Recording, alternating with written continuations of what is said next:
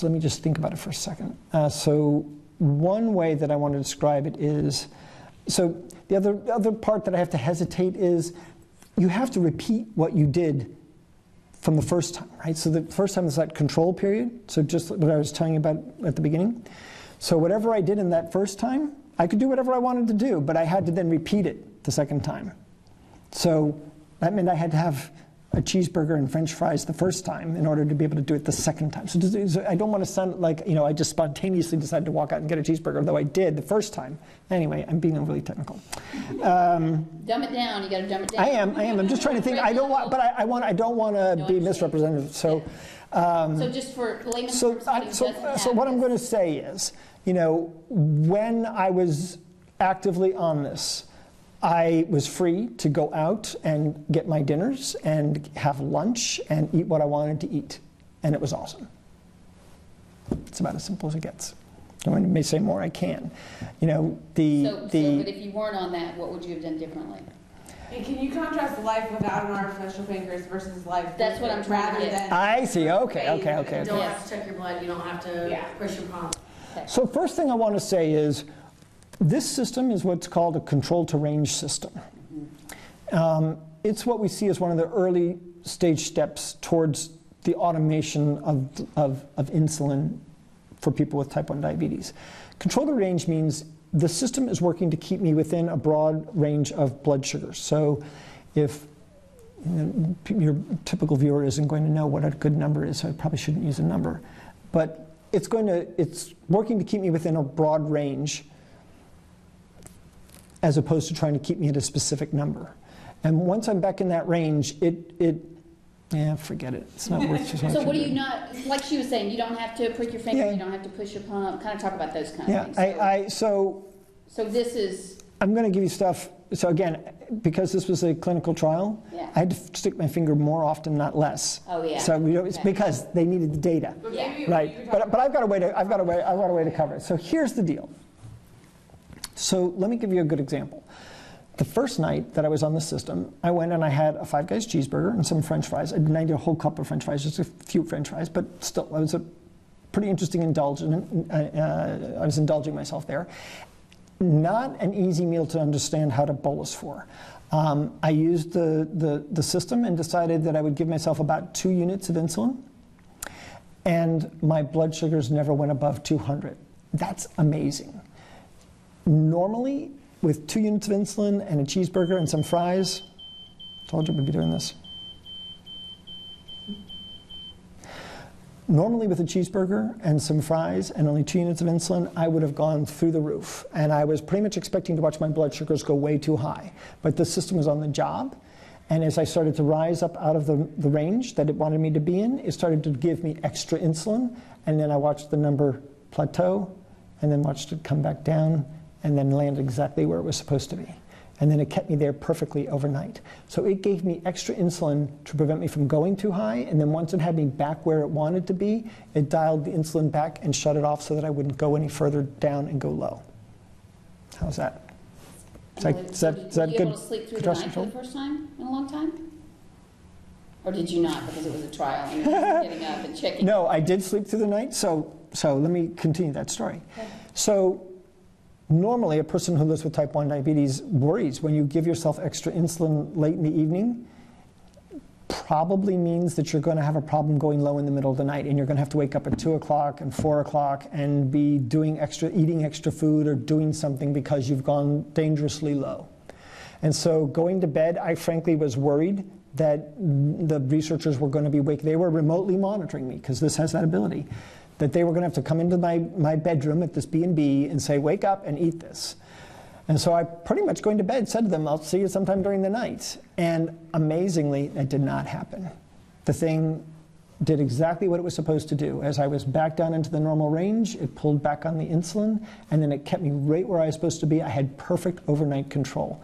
I went to bed pretty much where I woke up. And most type 1s can't say that. I'm sorry to be overly technical with you. It's just I don't want people get too excited about this. Sure. This is still experimental device. This is still research. I don't want people immediately thinking, oh my God, I got to go get that. Right? You know, this is step by step. So here's an important point.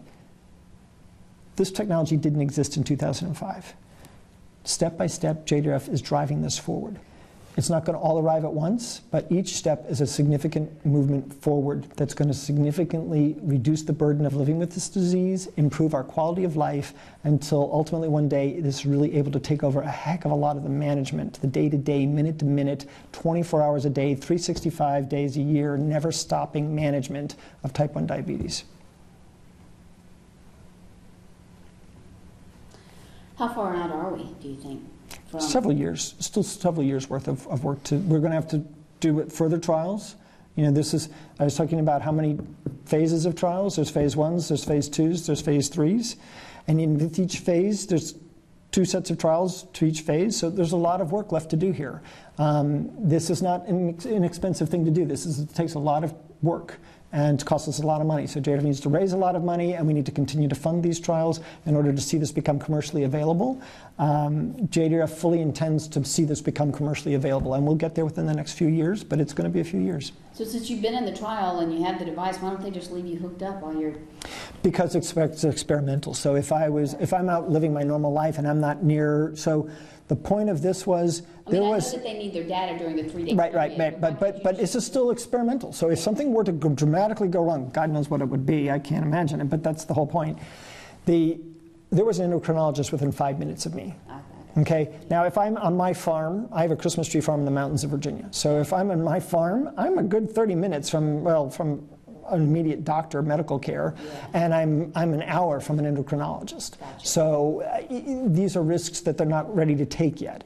But we'll get there, right? We're moving there. That's the next step, frankly, is going to be go home, go live a long period of time away from control or immediate, because you don't need it.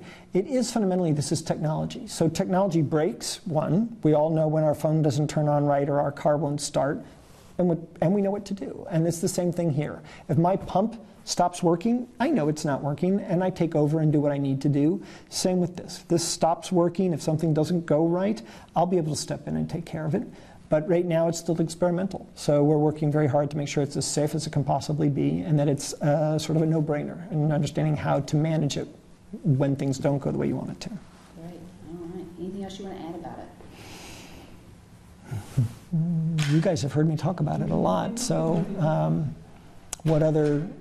Can you give your analogy or experience of how, even though you're in a setting in the hospital, not in this most recent trial, but in general, that's still the greatest vacation you've ever had? That's an interesting one to make.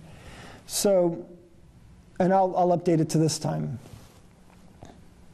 So there's a remarkable young woman who lives in Chicago, who actually was doing one of these trials. And her family was having a discussion one time about what their favorite vacation was.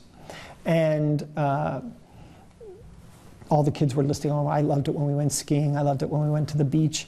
And she came to her and she said, my favorite vacation was when I was on the artificial pancreas. And I have to honestly say, it's the absolute truth. Every time I'm on this thing, I'm blown away. It's like having this fantastic vacation. The challenge of having type 1 diabetes and insulin is food becomes the challenge. Every time you eat something, you have to take insulin to compensate for it. It never stops, right? The first thing I do in the morning when I wake up is check my blood sugars and eat something and have to do insulin. The last thing I'm doing before I go to bed, and often what I'm doing in the middle of the night, is dealing with my diabetes. When this system takes over, I don't have to do that. And it's a pretty awesome vacation, right? It's pretty blows you away. When they were ready to turn this system off, at the end of the 3 days, I did not really want to have to give it back. Frankly, I would love to have said, oh, just let me slip this in my pocket and let it continue to run things. It's the best vacation I've had in years.